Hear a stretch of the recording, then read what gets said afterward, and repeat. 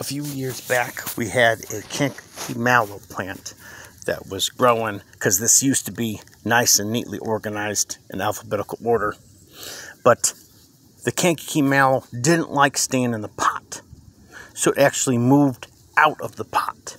Seriously, it moved itself out of the pot by having its roots go into the ground and this mulch dirt mix underneath, and then gradually moved out and sprouted up outside of it.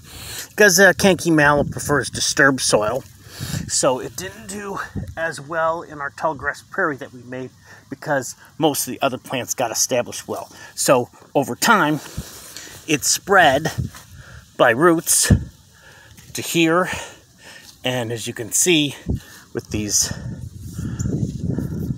sweet gum looking leaves, it spread all across here to other spots in between the neglected and unsold potted plants. And we let it, because it likes disturbed soil.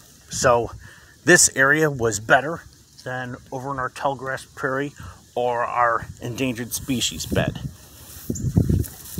And because it's harder than other plants to propagate out of the pots, or just in pots, so we're collecting the seed and letting it go wherever it wants.